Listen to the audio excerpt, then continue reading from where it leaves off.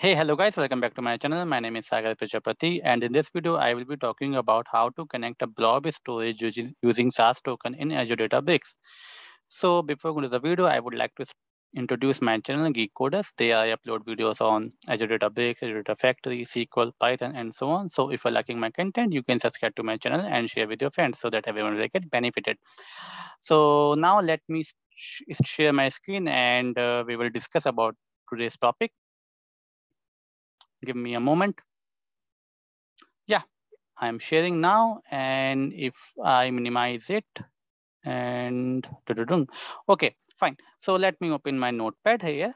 You can see I have it in the definition of I have it in the definition of SAS token. So SAS means shared access signature token is used to grant access to blob for anonymous users. This access can be time bound to a specific time range, and actions like read, write, list, delete, and so on, or more to a specific file held within the blob storage.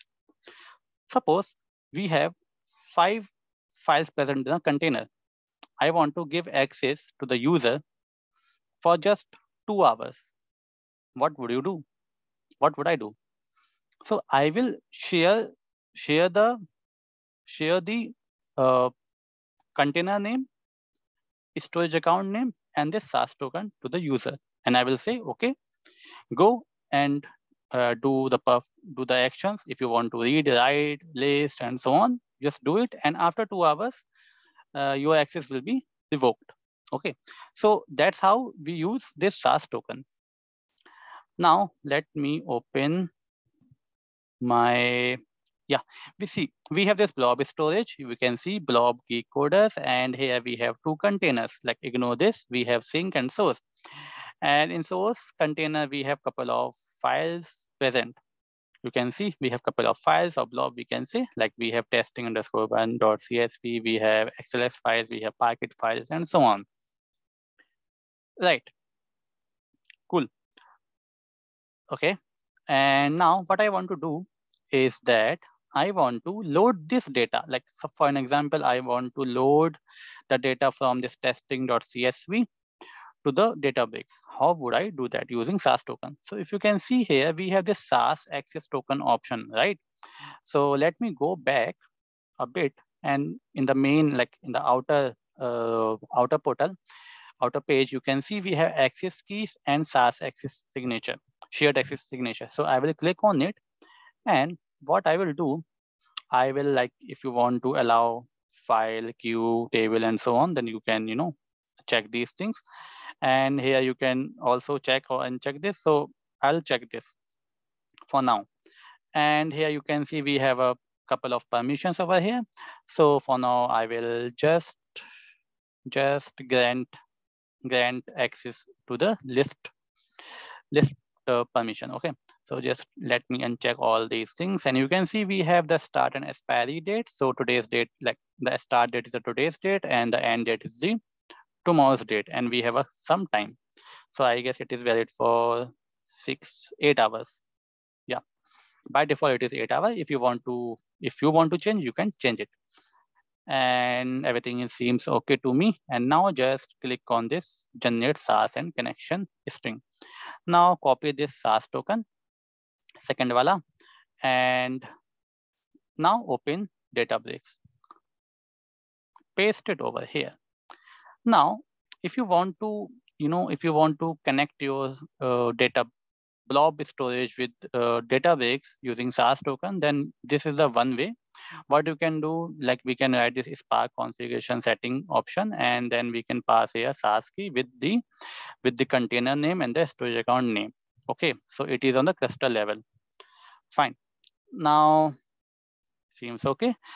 So let me just copy this formula or syntax, we can say, and here it is file storage.azure.sas, and here in the container I have to write my container name, and in the storage account name, instead of this, I have to write my storage account name.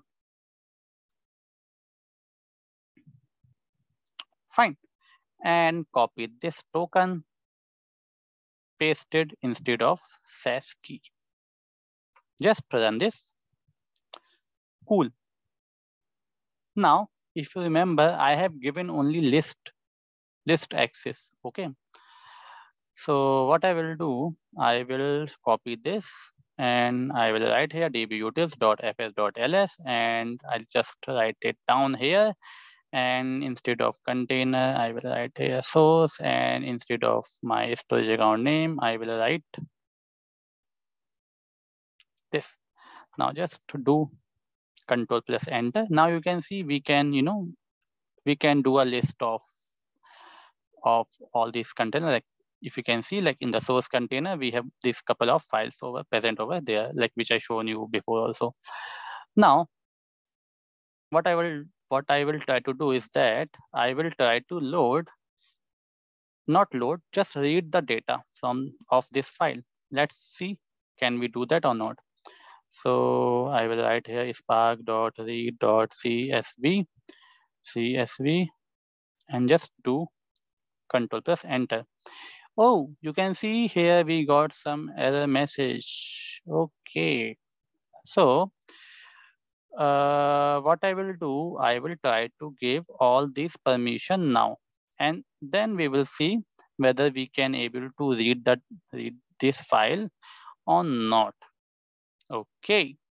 So just click on generate SAS access token, copy this, click on it, change this thing.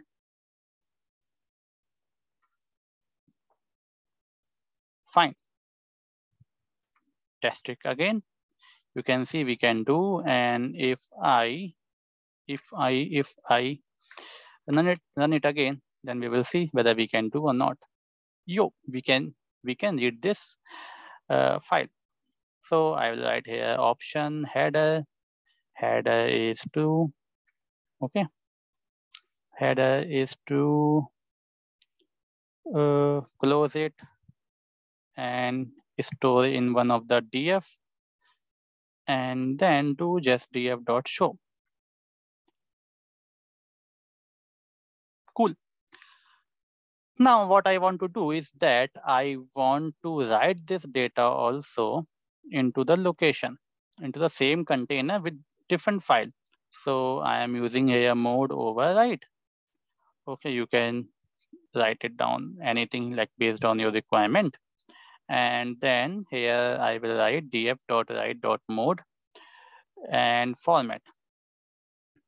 So I want to store this file in the packet format, and then use save method, copy the same thing. Okay, copy the same thing and give some file name. Let's say testing underscore output.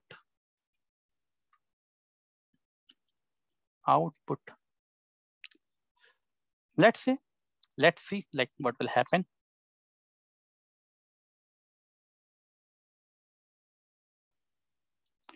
It is loading and loading.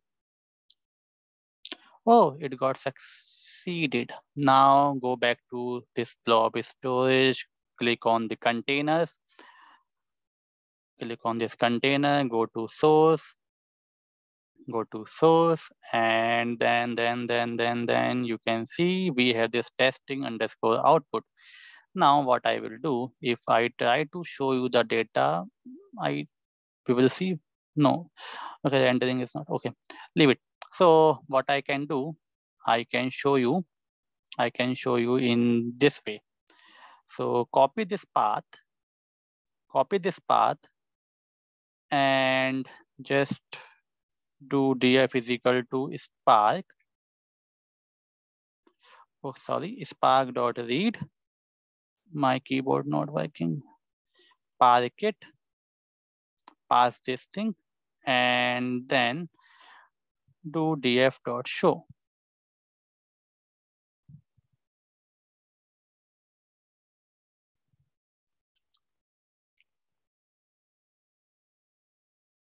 See, we have the same data, okay, which is present in testing.csv. So I hope like you have understood this concept, and like we have multiple ways to connect with the blob. We have account key, access key, and like we have multiple things, and moreover to this, we can create a mount point with the help of service principal and so on. So we will I will try to create video on top of those topics also. Give me some time. Sometimes it takes a lot of time to to create these kind of videos, and you guys are liking my content. That is very good for me. And in future also, I will be creating more videos on SQL, Python interview questions, PySpark interview questions, and then I will be uploading videos on Logic app and so on. So just give me some time. I'll try to make this channel very good in coming days, maybe 1-2 months. I will try to upload more and more content to this. And yeah, for that, that's it for this video. And I hope you have understood this topic, how to load data from the containers with the help of this SAS token in Databricks. And yeah, so thank you.